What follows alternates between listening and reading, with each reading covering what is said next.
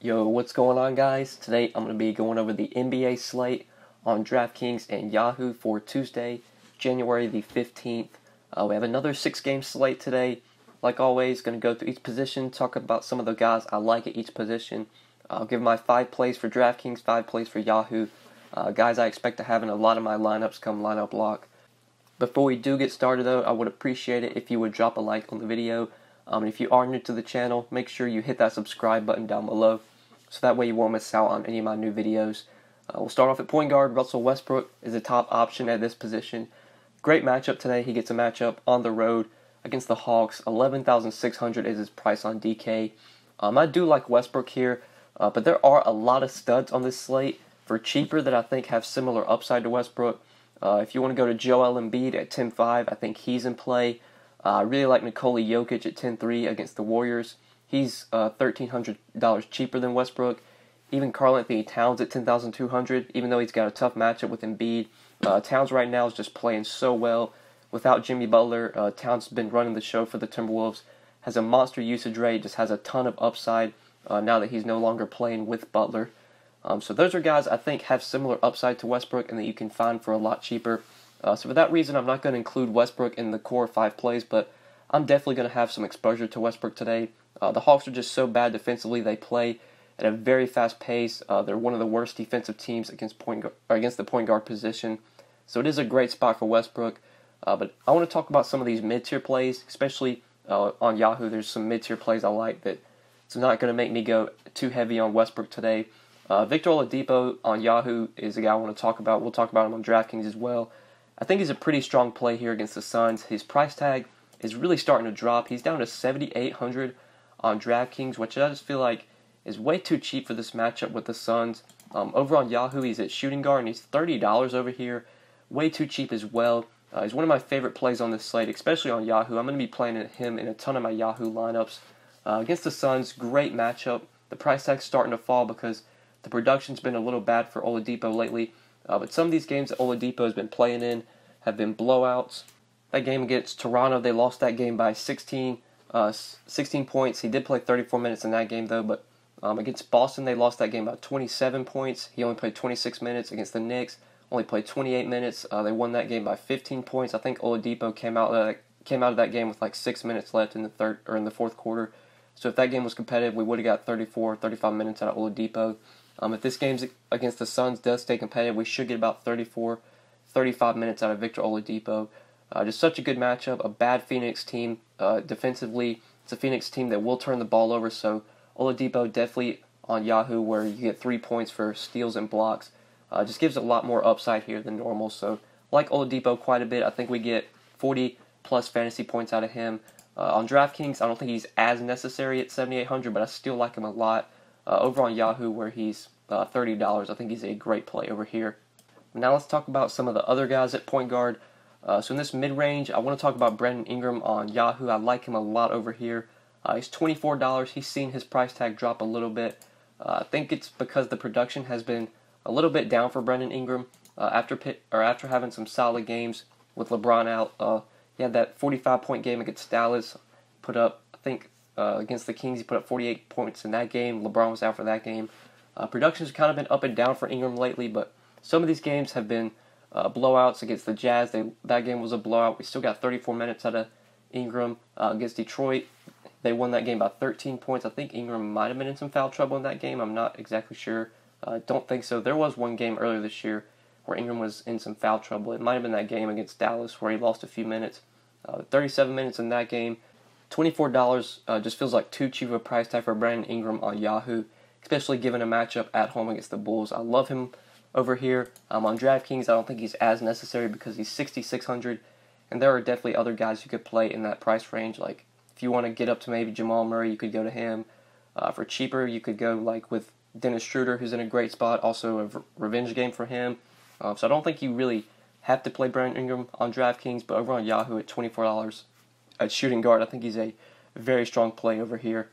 And also the shooting guard position on Yahoo is not that great. Like Oladipo, I think is a really good play. I think Ingram and Levine are probably two good plays in that mid-range. If you want to play Kevin Huerter for value, I think he's a good option. But other than that, the position's pretty bad. Like I'm not going to pay $19 for Oubre. Devin Booker's coming back for this game, so won't go there.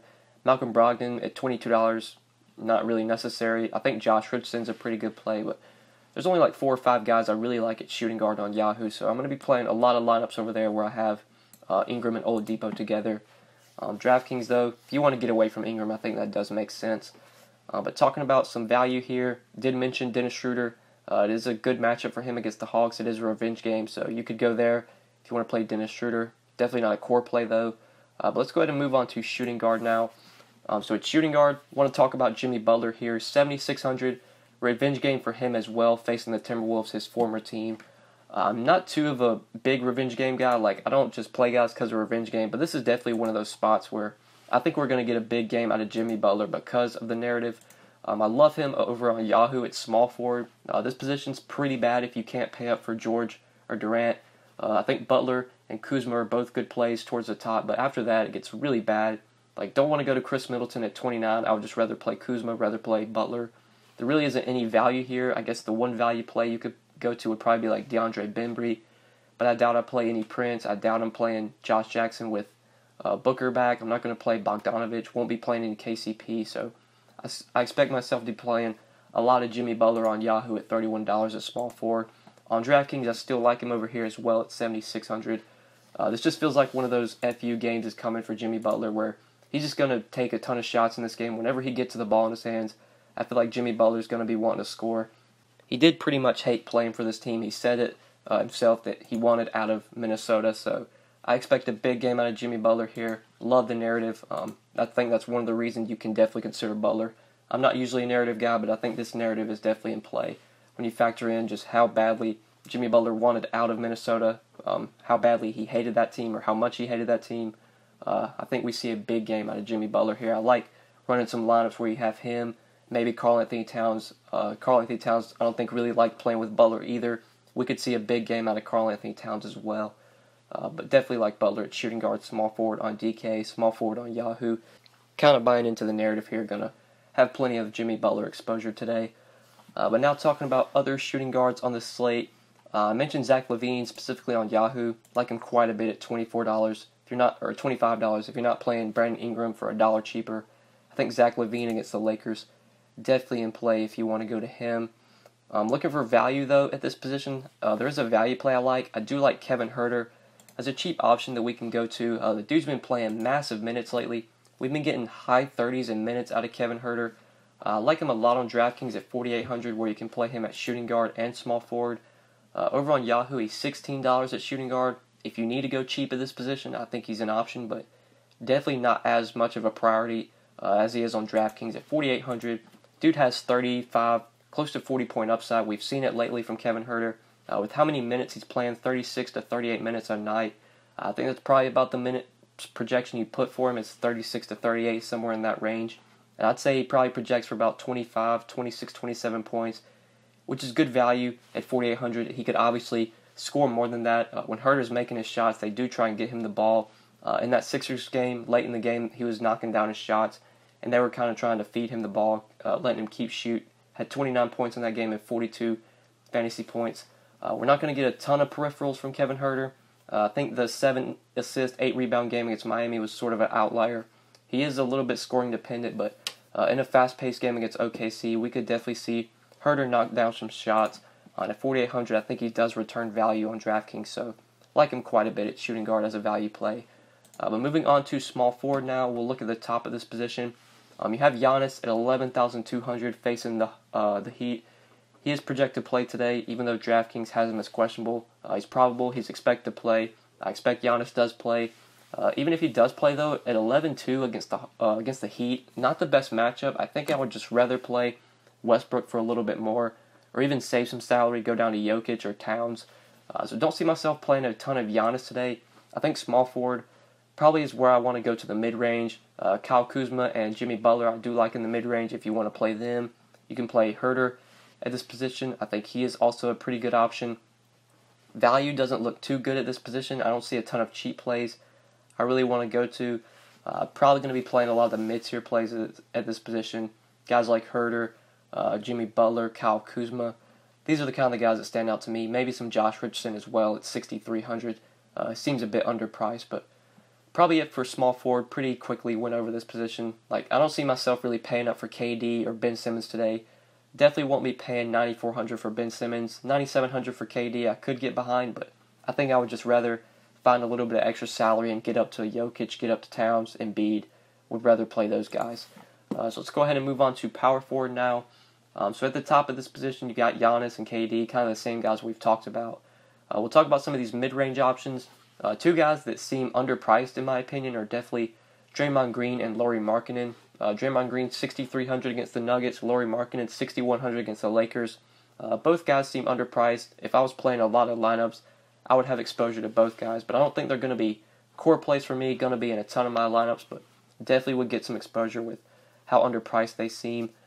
Looking for value here. It's a revenge game for Dario Saric. Won't be factoring too much into that since Saric doesn't really play a ton of minutes, but it is a revenge game, so maybe they do give him a few more minutes. He's $4,600 though, not the best price tag. If I was playing like 150 lineups, I'd throw Saric in one or two just for the revenge game narrative, but nothing more than that. Really isn't any value that I love at power forward. Besides Amari Spellman, I do want to talk about him. So Dwayne Dedmon is doubtful for today. Dedmon was out last game on Sunday, I believe, and Amari Spellman did start in place of Dedmon and played 30 minutes and put up 31 DraftKings points. I expect in this matchup against the Thunder, since they do have Steven Adams, we're probably going to see Alex Len start in this game to defend Steven Adams. But if Spellman starts again, you could definitely go to him at $3,800. I expect Len starts and I expect Spellman comes off the bench. But if I'm wrong and Len comes off the bench and Spellman starts, Spellman could definitely be a value play we go to at $3,800 just with how cheap he is. If he starts, he's probably going to play upper 20s, low 30s in minutes. Definitely could be a good value option at his price tag. But let's go ahead and move on to center now. Position today that has a lot of top-tier options. Got Joel Embiid, Nikola Jokic, Karl-Anthony Towns, all three guys I have interest in. But right now, my favorite play is Jokic at $10,300 against the Warriors. I love Jokic here in a fast-paced game against the Warriors, a game that expects to stay close. I think right now, Denver is like 1-point underdogs, so this game is going to be close. I think we see a big game out of Nikola Jokic. If the Nuggets want to win this game, it's probably going to be because Jokic puts up one of those monster games where he goes for 40, 10, and 10, has a massive triple-double, kind of like he did against Portland, 66 DraftKings points in that game, 63 against the Heat, had a triple-double in that game. I think he had a triple-double against the Clippers as well, 58 DraftKings points. Jokic is just a beast. This guy's one of the best players in the league. He's playing like an MVP right now. Definitely would be up there in the MVP race. Earlier this year against the Warriors, he did struggle a bit with only 46 DraftKings points in 32 minutes. I would expect a much better game out of Nikola Jokic. Even though the Nuggets are starting to get healthy and Will Barton is back, I think Gary Harris might play today. He's questionable right now, but he could play. Even though the Nuggets are getting healthy, Jokic is still pretty much the front runner for this team. He's pretty much the guy that puts all the weight, or they put all the weight on Jokic's shoulders. So I like him a lot here at 10-3. If I had to choose between him, Embiid, or Towns, it would be Jokic. But if I was playing a lot of lineups, I would definitely spread my exposure out a bit across those three guys, but Jokic would still be the guy I would have the most exposure to.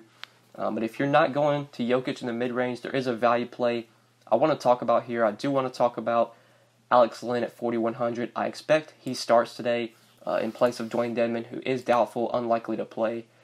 Just given the matchup against OKC and the matchup against Steven Adams, I think we see Len start, and I think he's a great play on DraftKings, great play on Yahoo as well. I forgot to plug in Jokic, but I like Jokic a lot on Yahoo at $41. And then Len is minimum price on Yahoo, and he is definitely a good value play over here as well. Like I said, I expect he starts for Dwayne Dedmon given the matchup, and I expect he plays about mid-20s in minutes, could reach upper 20s, low 30s, depending on how well he's playing. Len's a pretty good point per minute guy. If he plays mid-20s in minutes, he's probably going to return pretty good value on this price of $4,100. So I like Alex Len quite a bit. If we get news that he's not starting, I think you can definitely lower your projection on him, lower your minutes on him, but I do have a feeling he's going to start just given the matchup, which is definitely going to put him in play for me at $4,100. A cheap center option you could go to.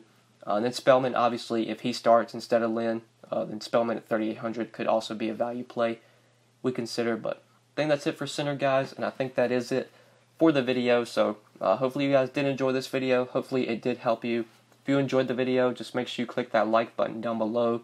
If you have not subscribed yet, make sure you subscribe. And if you do have any questions, feel free to leave them down in the comment section below, or hit me up on Twitter at the DFS_GOAT. But yeah, guys, good luck tonight on the 6-game slate. We will see you in the next video. Peace.